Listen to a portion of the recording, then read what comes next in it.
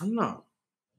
I haven't made a Kai Sotto video in a couple of weeks, and I'm kind of interested to see what's going on with him. I know he's been working hard.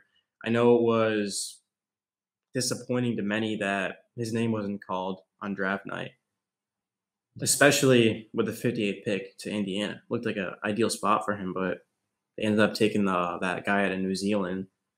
Overall, I'm gonna look into an article to why Kai Sotto wasn't drafted. Here's my take: Kai Sotto six.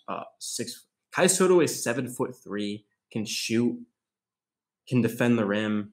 Apparently, his lateral movement was very slow, and his body isn't NBA ready, which doesn't make any sense to me because of this. So Kai Sotto is how old is he? 20? He's 20, right? He just turned 20. His body isn't NBA. He's 20. So you're telling me that a team in the late second round couldn't draft Kai Sotto as a developmental project? Maybe you throw him in the G League. Maybe you, for the team like I don't know if the Rockets had a second round pick. I don't think they did. But maybe if you're the Houston Rockets, you end up trading for one and you're like, hey, we've got Hakeem Olajuwon and Şengün. Here, go work with Kai Sotto. But I don't know. I'm not an NBA GM. I never will be. I was confused by it because the worst case scenario is Kai Sotto is actually not as good as people think, and he never makes the roster. But at the same time, how many of these players in the 2022 draft, specifically in the second round, will ever make an impact for a team? Let's look at something. So let's go to the 2020 NBA draft. 2020 NBA draft. I'm gonna look at who was picked in the second round, and let's go over who's making an impact right now. Only a couple of years, but so Tyrell Terry, Vernon Carey, Daniel Arturo, Maladon was traded to the Thunder. Xavier Tillman was traded to the Grizzlies. He was getting a decent amount of run. He was playing about 15 minutes a game for the Grizzlies in the playoffs. He's a pretty solid player. Saban Lee's okay. I don't know. Jameez Ramsey. I've heard of him. Trey Jones, Robert Woodard, Elijah Hughes, Mark. Who are these guys? Jordan Nwora is pretty damn good. CJ Ellaby is pretty solid. I suck at names if you can't tell. Isaiah Joe is okay. KJ Martin, that's right. KJ was in that class. KJ's a bucket. Oh, not a bucket, but KJ's good. He could ball for sure. Paul Reed's yeah, you see what I'm saying. So here's the thing about Kai Sotto. At worst case scenario, like I said, he's one of those bunch of players I just named. The best case scenario is he actually does grow into his frame. Kai Sotto has a very good diet. He works hard, and he's got a whole country behind him. Of course, the Philippines, everyone's behind him. So worst case scenario is you use a second round pick and Kai Sotto isn't good. But the best case scenario is he actually is a rotation piece. I'm not saying he's a star, but he actually is helping you. He's 7'3" with a jump shot that can protect the paint. And he's got a whole country behind him, which means that if you're a smaller market, Indiana, who the hell is watching a Pacers game that isn't a Pacers fan? JDC. The Pacers, I do like what the Pacers have going on, but I'm not turning on a Pacers game. Are you?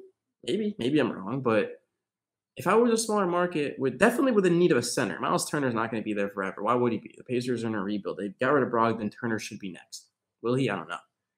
Why not take a chance in Sotto? Because there's a G League for a reason.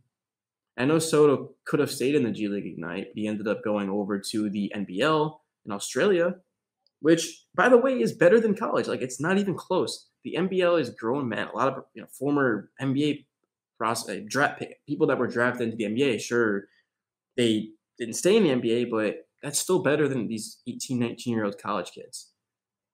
And it's grown men. They're more physical. I mean, I know NBL isn't exactly where Luka was playing. Did Luka play for Barcelona? I can't remember exactly where Luka played, but I know Luka said that it's harder to score there than it is in the NBA. And it makes sense. The NBA is kind of soft, bro. So NBL definitely is more physical than the NBA. So it's just kind of crazy to me that Kai Sotto wasn't drafted. And a lot of people seem to think that the only reason Kai Sotto has hype is because he's Filipino. But the thing about it is, and I'm being completely truthful, I was told, first of all, by Americans. Like, it was people from America telling me to look up Kai Sotto. It was my Knicks channel. I had people that regularly click on my Knicks videos saying, hey, check out Kai Sotto. So I pulled up Kai Sotto. I didn't know what his ethnicity was.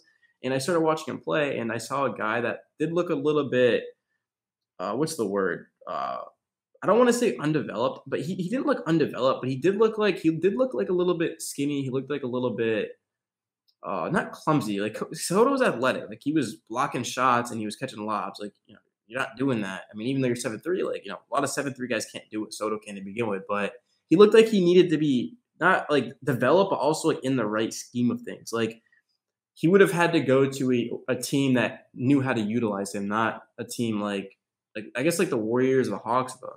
I think the Rockets could be a decent landing spot. Spurs, like a team like that, to where he could really show off his potential and his skill set.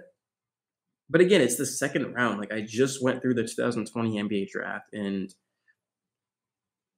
how many of those guys, like one or two, if that, are making an impact in the NBA, like a consistent, rotation pace? I'm sure there's a couple of guys in there that I'm not too familiar with, but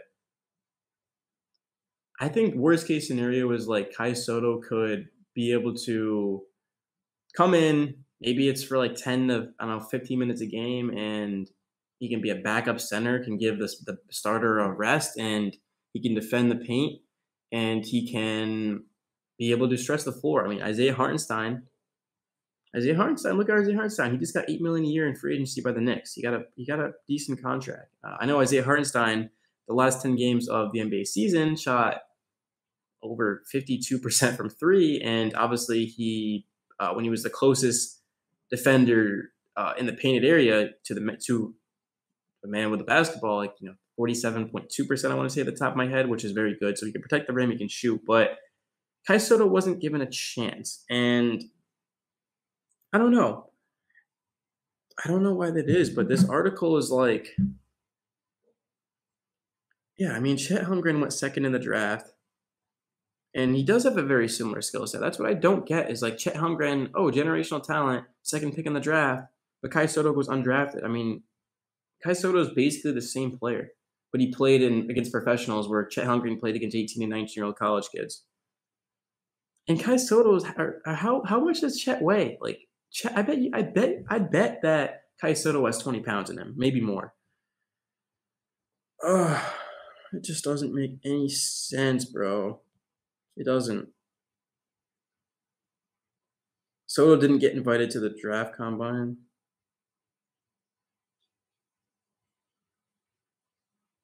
Before the draft, Kai was meeting with a lot of teams in the league, teams that most people thought were very interested in the young center, but all of that was not enough to push him farther and increase his draft stock.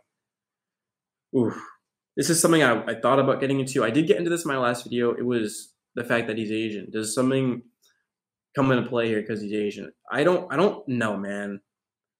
I really don't know. I'll read this. So people might hate this, and as much as we do not want to think of it, Kai's ethnicity, being an Asian, a Filipino, probably made him finish last in the priority lane. I do. And I got not a bunch, but I got several comments in my last Kai Sotto video. It's like, the only reason this guy is even known is because he's from the Philippines. I don't buy that at all. I don't. Because if Kai Sotto, if you had a 7'3" African-American center that is shooting the three ball at not necessarily a high clip, but I mean, he's a above average shooter. Like, you have to guard Soto on the 3-point line, and he can block shots. He can catch lobs. He has a huge following.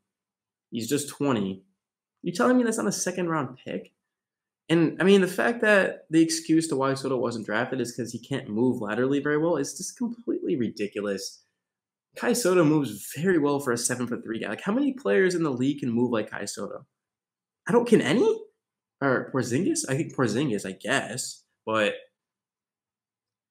I feel like these like 7'3" centers, especially foreign players, like, they're not soft, but like, I look at Kai Sotto and I just feel like he's not really afraid of anything. Like, he's going to be very physical, and playing in the NBL will help him.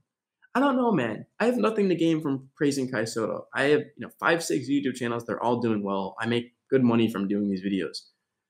I wanted to see Kai Sotto play. I want to see more players from, especially like there hasn't even been a full Filipino ever in the NBA. Obviously different part of the world, but well, I guess not really, but Jeremy Lin Sanity. I grew up a Knicks fan. I still like the Knicks.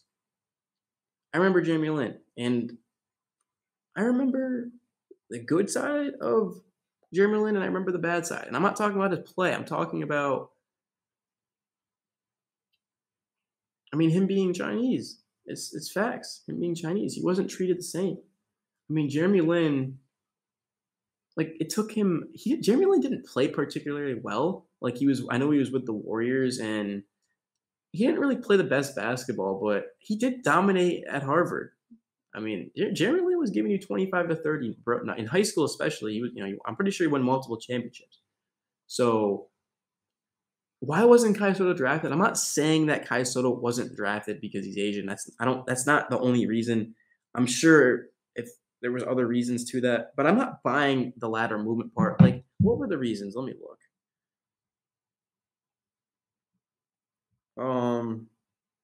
Maybe his stock wasn't high because he played in the NBL, but think about that. His stock would have been higher playing college basketball or in the G League Ignite than it would have been playing in a professional NBL league in Australia. That's bullshit. That's complete bullshit, bro.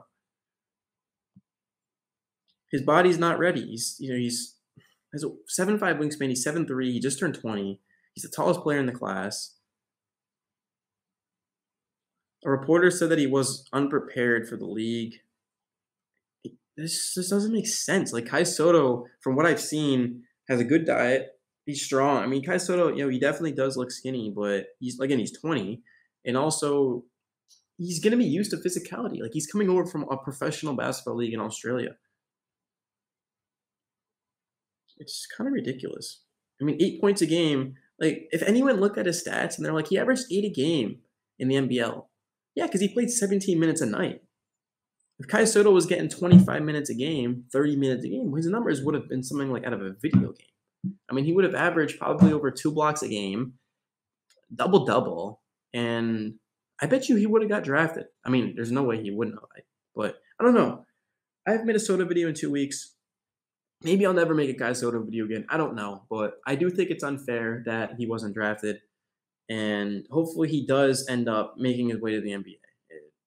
Because I'm rooting for him, man. And I definitely do appreciate the fans for backing my videos. And hopefully you guys know that I make the videos because I care about Sotto. I want to see him succeed. I followed him on my Twitter. Like, probably over a month ago at this point. Kai Sotto's awesome.